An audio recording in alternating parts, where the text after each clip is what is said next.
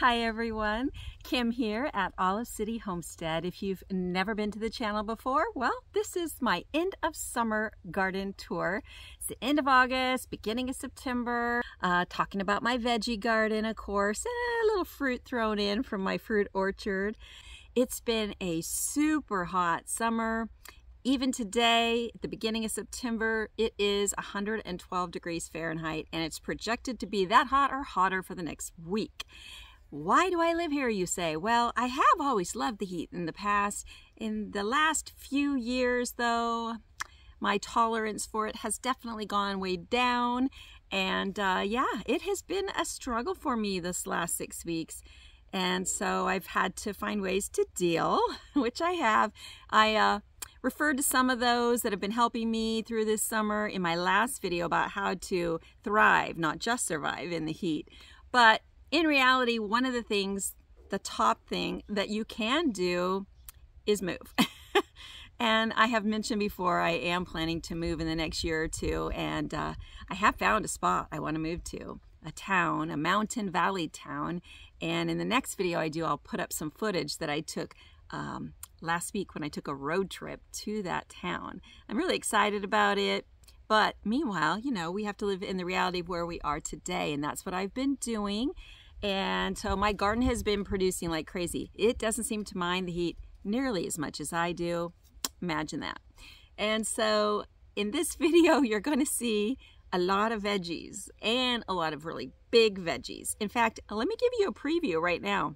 I have a lot of Armenian cucumbers. This one's as long as my arm almost, from elbow to hand. And when I say a lot, I mean like I harvested about a dozen of these today, and I've been harvesting like that for weeks. But look at this. For comparison,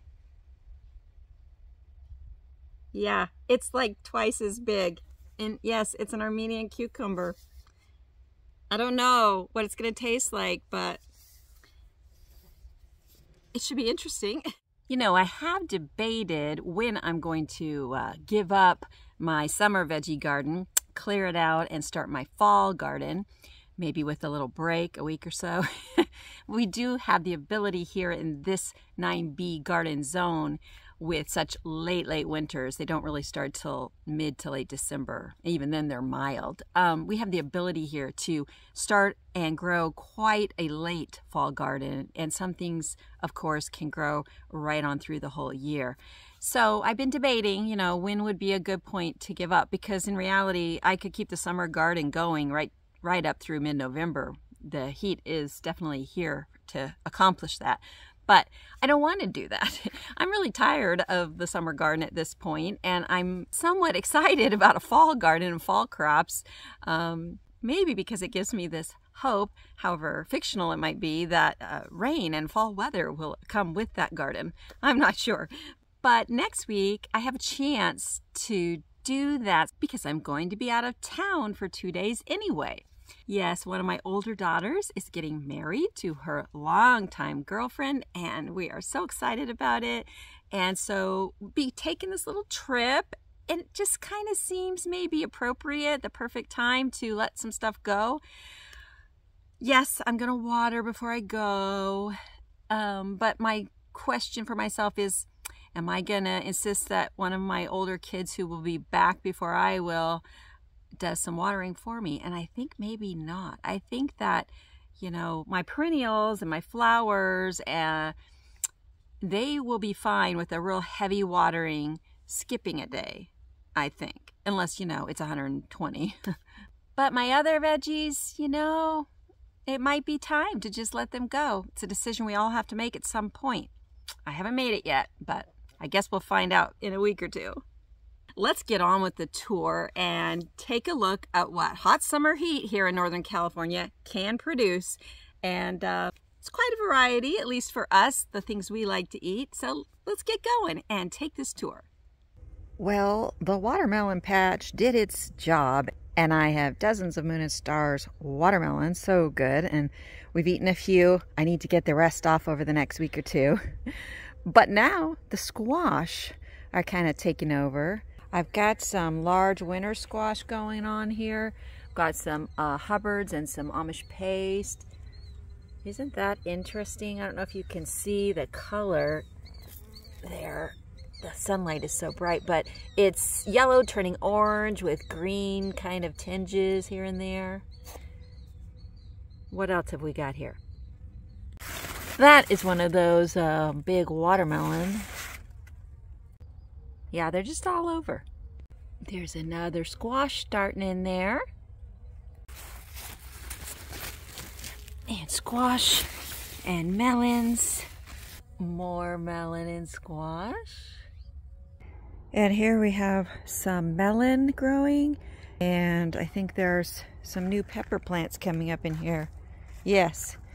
Here's one here. And there's a few more. Here's one growing amidst the melon and the pineapple sage. And yes, the okra there. I admit there are way too many okra on there, some past their prime. The problem is no one here eats it. These were volunteers and they grow so easily, okra plants do. And I just love the look of the plant. It's gorgeous. I mean, aside from the beautiful flowers it produces. Right here is one about to open. It's going to be a beautiful yellow. Related to the hibiscus, so you can imagine if you haven't seen the actual okra plant before how beautiful the flowers are. Oh look, I did find at least one melon already growing in there. It's a green nutmeg melon. And this probably means there's more in this jungle, so I'll need to investigate a little more thoroughly. Once I started looking, I'm finding quite a few in this big patch. Can you see the one I just spotted? It's right in there. Yes, it's definitely like a treasure hunt here. Well, these Fresno peppers are producing. They're way back in the far corner, so I tend to overlook them. And oh, I've got some yellow pear tomatoes there. Didn't even know those were there. That's a volunteer plant. I'll have to come back in this corner more often. And the back wall behind the very tall broom corn sorghum that is growing amidst the squashes and the watermelon. Yeah, very tall. Which they're starting to change color at the top now. Can't wait to see the colors they produce. They're supposed to be fall colors. But yeah, on the wall back there are the climbing Christmas lima beans. Let's go look at those. The trellises finally did fill up with the climbing Christmas lima beans, so I am really looking forward to growing a bunch of them and drying them and using them throughout the winter. Gotten pretty tall. And we'll see how they do here throughout the end of summer and in through fall. We stay hot right up through Thanksgiving, through the end of November, so they should do fine. And there's the slope going upwards towards the west. On the north side of my chicken coop, I have the main garden. And I've been growing a ton of what? Armenian cucumbers, yellow crookneck squash, zucchini, of course. And what else? Oh, lots and lots of cherry tomatoes, mostly sun golds, but a few Sweet 100 plants, all producing a ton. And a variety of other things, including some personal-sized melons that I love growing. That would be the green nutmeg melon and the emerald gem melon. Look at that gorgeous Kajari melon. Nope, that's not a melon. That is a butternut squash growing there. I do have my squash mixed in with some of my melon. I see a way too large yellow crookneck in there. And a good sized one. And this is the main melon bed. I probably have 4 or 5 plants in other places, but this is the one I planted actually at the mid part of June, I think. You'd think that might be too late, but it's not here for sure. I have lots of melon growing in here, and we love this size and the flavors of both the emerald gem and the green nutmeg. They are hidden in here. You have to really look for them because their shades of green blend in so well with the leaves. Don't know if you can see. Can you see the two there? No, three. There's one there. That one's easier to spot. But there's two right in there. Yeah, it's, oh, there's another one. That one in there is done. It's covered in dirt, but it's done. Yeah, this one is ready. It's smaller, and that's why it's done. And I'm not going to pull it off the vine because, kind of like cucumber, you can actually damage the vine. They're connected pretty strongly. Ooh, there's a big one right there. I mean, you know, big for these personal melon size. That's the size of a medium to large size cantaloupe there. So taste-wise, they taste better than regular cantaloupe you would get in the store. We just love these. And again, being the size they are, they're good if you're super hungry and want to make a whole meal of it. They're good for just you. Otherwise, you can split them in half and share with someone else. And you don't end up with a bunch of leftovers, you know, getting their juice all over your fridge. The red roselle hibiscus is growing super well next to the melon bed here and the corn and cherry tomatoes. No blooms yet though, but I did start this rather late. Still, it looks super healthy. And that would be my Armenian cucumber growing up this trellis. I have put a chair right there between the corn and tomatoes and the Armenian cucumbers because it's in the shade. Because of the trellis of cucumbers, shade is there so I can sit there, you know, if I need to sit down in the middle of my watering session or something. I think there's a lot of cucumbers on here. Let's check it out. Oh, I see one over there. And there we have a Burgess buttercup. On this trellis, we have a monster. Look how sweet and innocent they start off. But then, that is huge. I'm telling you, it's like probably close to 2 feet long. I need to harvest. It's so funny how the squashes and cucumbers grow seemingly overnight so fast, and you just, if you're not right on top of them, you just lose track. I see more yellow crookneck. Although those don't look very crooked neck, do they? They look kind of odd, but they'll taste good. And look at that Armenian cucumber. I mean, it won't be so easy to chop up, but isn't it hilarious? I love it. So pretty. And there's some pretty butternuts growing. I love butternut squash.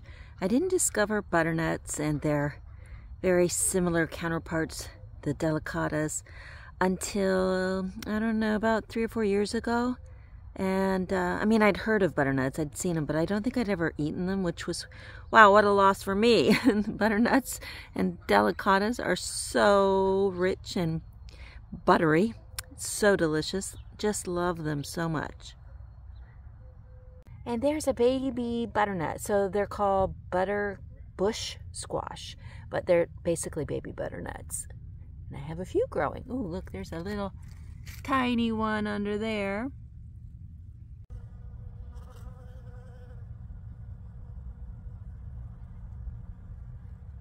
Got me some bees in there. And oh, look, there's another baby butternut. Oh no. Oh no, no, no, look. Oh guys. So two huge zucchinis. Definitely need to make some zucchini bread tonight, or just shred it and put it in the freezer, more likely. Now this bed has my lemon squash, which grows like zucchini. You can see it just grows one long vine. And I have harvested so many lemon squash already off of these 2 plants here. I see now that the plants, oh, there's some more in there. I see now that the squash plants I planted later are producing. Got a delicata growing in there, and oh, I see I think this is a kabocha. Right here.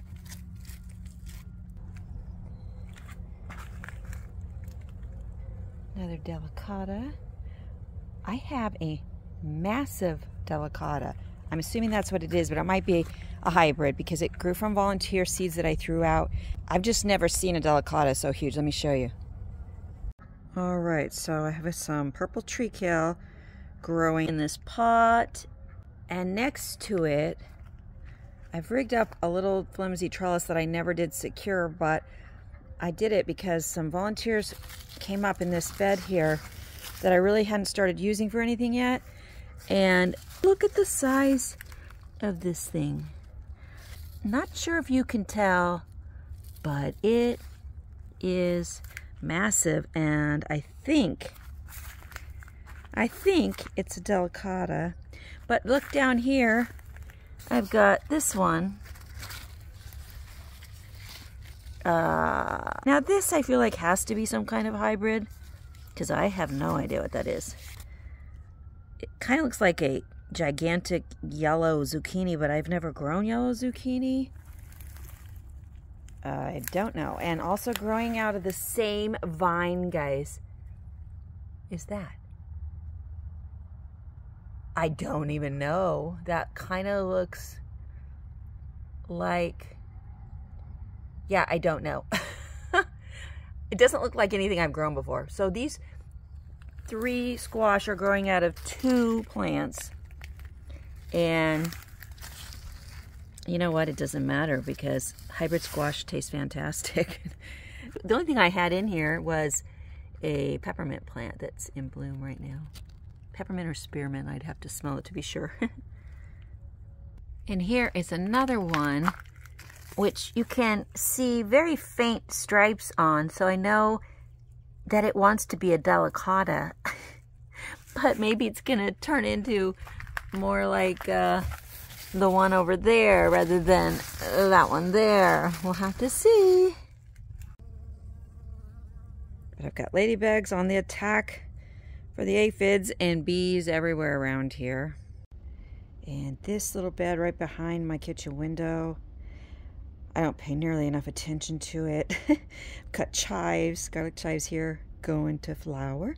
I have some lantana and some beautiful purple fountain grass, green onions, walking green onions on the other side, and some random flowers and Mexican heather. It's just a pretty little backyard view, and it gives me easy access to the chives and walking onions. All right, I'm gonna harvest the rest of these apples off of this apple tree. I have been harvesting off of it for 2 or 3 weeks now, but there's a good 25-30 apples still on the tree, and they're ready to come off, I know, because the squirrels are starting to steal them. And these are delicious apples. If you don't have apple trees, I encourage you to get some. Semi-dwarf ones are easy to keep low, and you can harvest without having to climb a ladder and enjoy the benefits and deliciousness of fresh fruit. Another apple tree that's loaded. Again, I've been harvesting off of it for several weeks, but still more apples to get. So this is the first time that this pear tree has fruited so well for me, but you can see the pears are kind of small, and that is partially because I didn't prune them enough. I think it might also partially be because of the variety of pear, but I'm not positive. I'll have to do a little research on that. In any case, I just tried a couple, and they are ripe and delicious. So I'm gonna harvest them today too. Nothing quite like fresh apples that I can take inside and make applesauce or apple pie or apple bread. Ooh, that last one sounds good to me. I think that's what we're gonna be doing today. At this point, the very end of August, the garden is starting to look overgrown. Quite full, let's put it that way. And some things, yeah, definitely overgrown. Take a look at my lemon verbena, which, remember, at the beginning of this summer, it was about 4 feet high and about 3 feet wide. Well, if I stood it up now, it's probably 7 feet high. It has grown so much, it's actually invaded the the chicken run over there, and it's blocked my walkway here. I mean, I need to stand it up. I need to prune it back. It's in bloom right now. It is attracting a lot of pollinators to the garden, and it smells divine. And you know, I just have been going around it. It's not been a big issue. Well, it is a big issue, but it hasn't bothered me too much. So far I've just let it go. And this is one of my wonderful basil plants.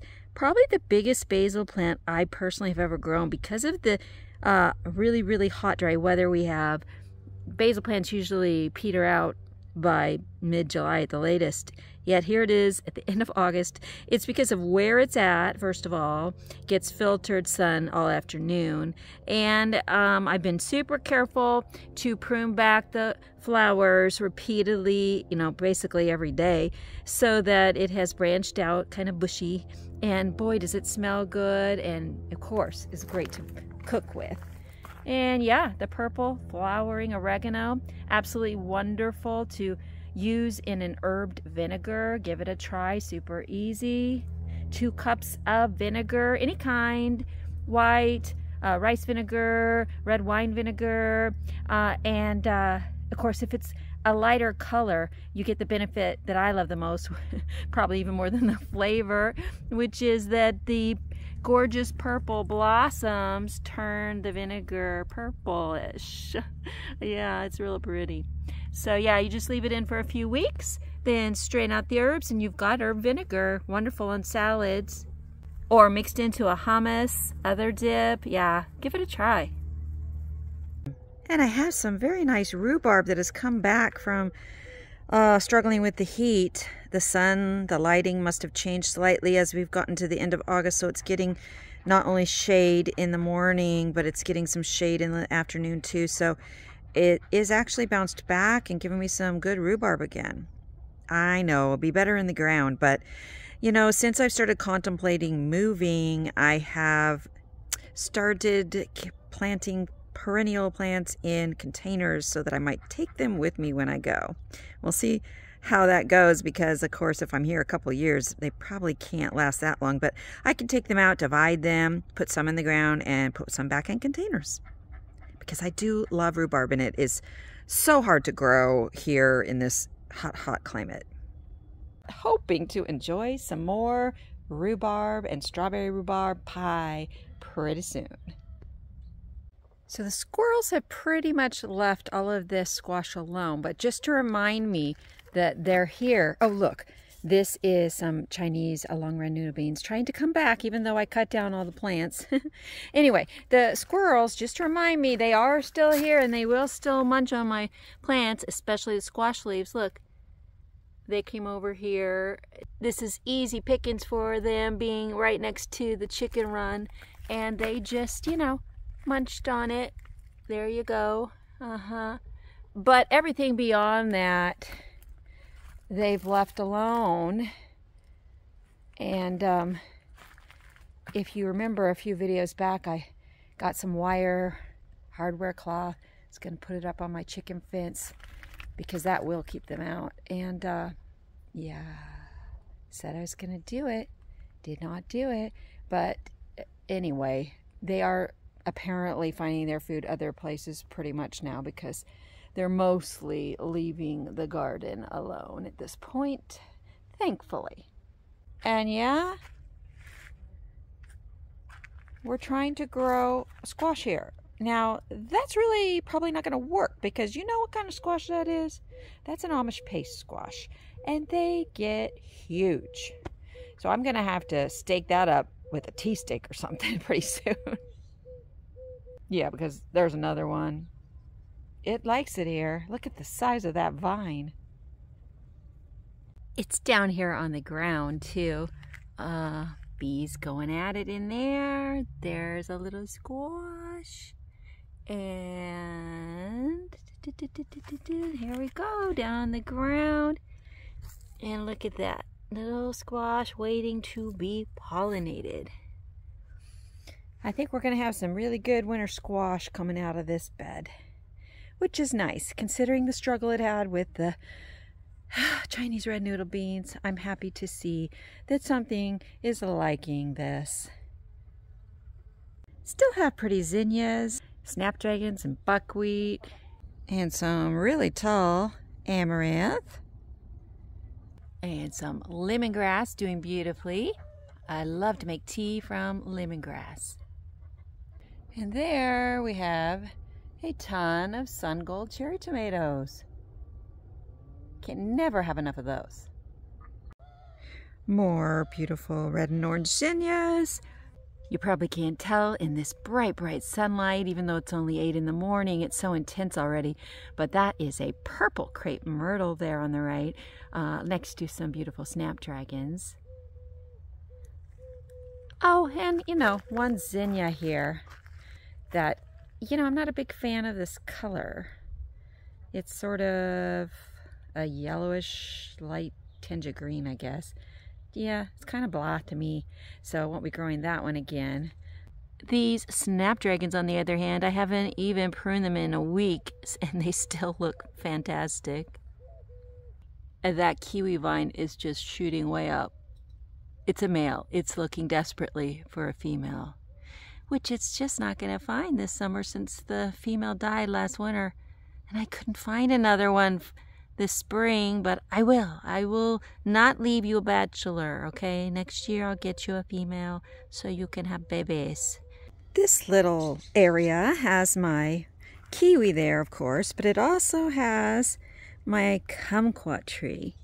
And a few months ago I did a video where I harvested, I don't even remember, 100, 200. It was a crazy amount of kumquats. And as you can see, there's already more kumquats on the tree, as well as more blossoms. Lots of new growth coming out, so it's getting taller. And here we have some volunteer marigolds. I did not plant those. I pulled another plant out of there. What was it? It was chamomile. And when this plant first came up, I was like, oh, is that more chamomile? But nope, it is nice, pretty little marigolds.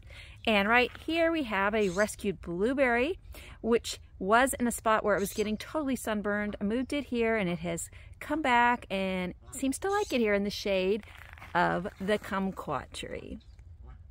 And down below the kumquat is a bunch of purple alyssum, which is coming right out of this little lady. The loquat tree that started off as almost a bare stick that I rescued this past year is doing great here, surrounded by the lime tree. Oh, I need to get that lime off. It's starting to turn yellow. It's gonna be a lemon soon. Yeah, the loquat is doing amazingly well. Hopefully next year we'll have some loquats.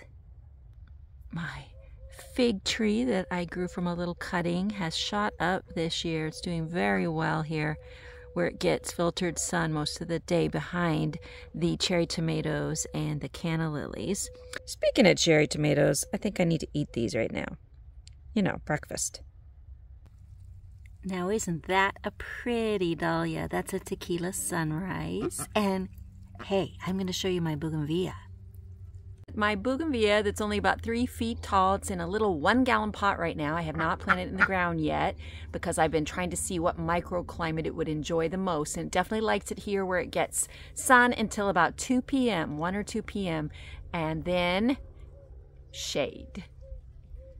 Look at that, golden blossoms. I love this color.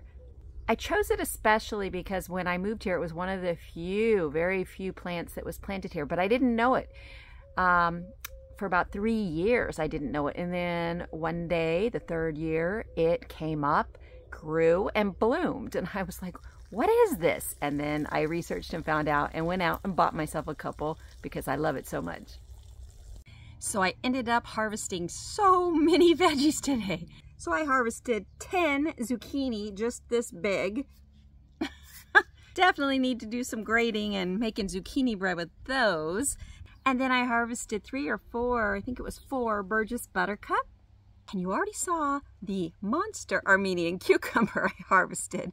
Plus there were a dozen regular size, foot-long ones. And then I harvested several watermelons from my watermelon patch. just like this one, or even bigger. Plus apples from the apple trees, some pomegranates, what else? Some more pears. I showed you the tree that was loaded with all the smaller red ones, but I also had another tree, different variety, that had very large ones that had about 10 left on it. Yeah, pears. I have a lot of those to put up, definitely. Maybe make some pear jam. And a whole bunch of melon. I think I harvested 7 melons, which I actually did that yesterday, and so we ate those last night and this morning, and they were delicious. And yellow crooknecks, which I'm going to put in some fried rice, I think, tonight. So yes, usually when I harvest, I do it on a pretty daily basis as I go, little by little. I think things got away from me this past week because I was doing video tour clips every day, and so I sort of put off the actual harvesting until yesterday and today. And that was fun, but now I do have a lot of work to do putting everything up. And I am really grateful for how well the garden has done this summer. I'm also grateful that you decided to share your time with me and take this tour with me. I really do appreciate all of you who watch my videos and those of you who can take the time to comment on them. I know that's not always easy, but it's fun and I enjoy interacting with you and hearing about your gardens. If you haven't yet subscribed to my channel, now would be a good time to do so because there's going to be a lot of changes going on as I prepare to move, and yet a lot of the same stuff too. And I'm going to leave you with a clip of my ducks having a good old time at the end of summer in their pool. See you next time, everyone. And remember, you can create the life you want. So why not start right now?